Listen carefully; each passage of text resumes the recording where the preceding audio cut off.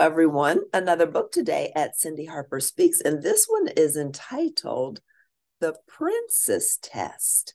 So there's a test to see if you can be a princess. So let's see if we qualify. It's adapted by Elizabeth Bennett. Okay.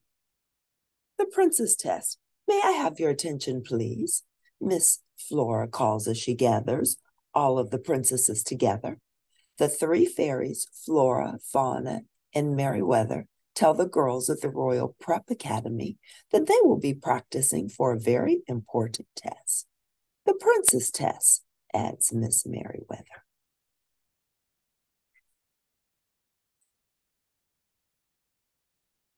It will be their chance to show the fairies everything they have learned about being a true princess. The test will be in the ballroom right after school. Sophia and June decide to go to the library so they can study together. And I'll say John. So Sophia and John decide to go to the library so they can study before the test. Amber and Hildegard don't think they need to study. Amber and I already know everything about being a princess, says Hildegard, but they decide to join the other girls just in case they have any questions.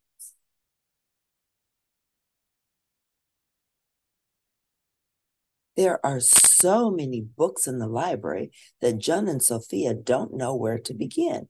Sophia suggests that they ask Mrs. Higgins, the librarian, for help. Hello, dear princesses. What can I help you with? Asked Mrs. Higgins. We have an important test and I want to do well. Do you have any books about being a good princess? Sophia asks her. Mrs. Higgins shows them her favorite books and the girls get ready to study. Thanks, Mrs. Higgins, said Sophia. Absolutely, calls Mrs. Higgins.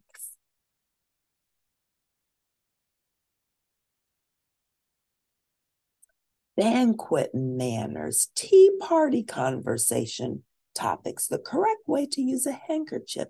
The list goes on and on. Sophia hasn't been a princess for very long. She still has a lot to learn. Amber and Hildegard aren't worried. Even John just seems to know more than Sophia.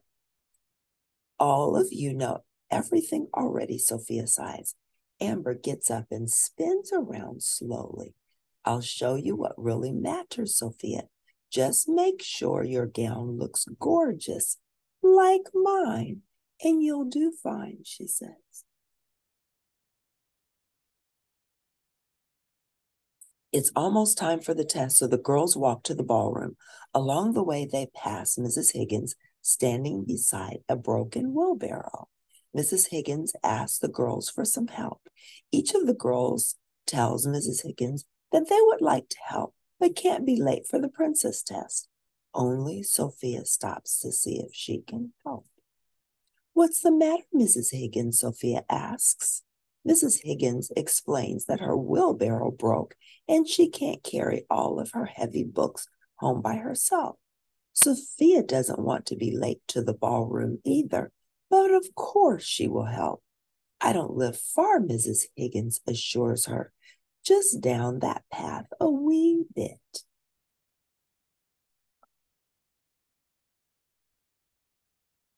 Sophia and Mrs. Higgins head down the path, each carrying a stack of books.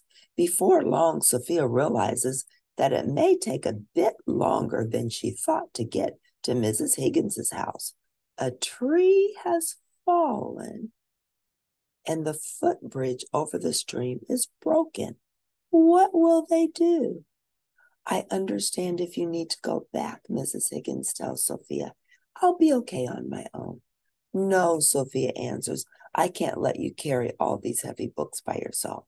They decide to cross the stream by hopping from stone to stone.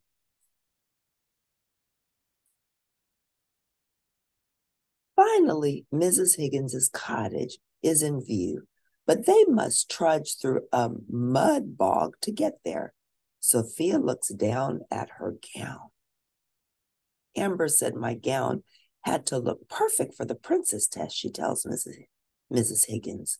But she doesn't want to let Mrs. Higgins down, so she lifts up her dress and begins to step into the mud. Slowly they trek, then splosh, they both fall in the mud. Finally, they arrive at Mrs. Higgins's cottage. Sophia is late for the test and her dress is a mess. Mrs. Higgins thanks Sophia for her help. You're welcome. I may not have made it to the princess test, but at least you got home, she says. But Mrs. Higgins knows a shortcut back to school.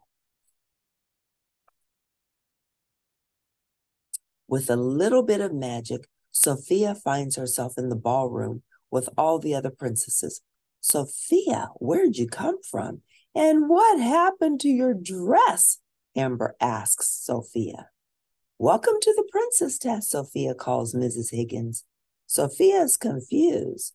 She isn't sure how to answer Amber, and she is even more puzzled when she sees two Mrs. Higginses.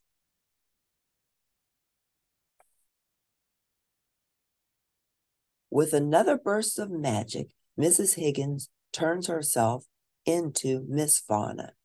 I use magic to make myself look like Mrs. Higgins, Miss Fauna tells the girls. It was all part of the princess test. All of the girls had shown the fairies that they knew a lot about being princesses, but Sophia was the only one to take the time to help Mrs. Higgins. A true princess always helps a person in need. Not only did Sophia pass the test, but she got a beautiful trophy for doing the best job. So the lesson from the princess test is, if we always do what's right and put others first, everything should work out. If you like the princess test, please press like at the end. And I'll see you next time that Cindy Harper Speaks. Thanks for tuning in, and bye for now.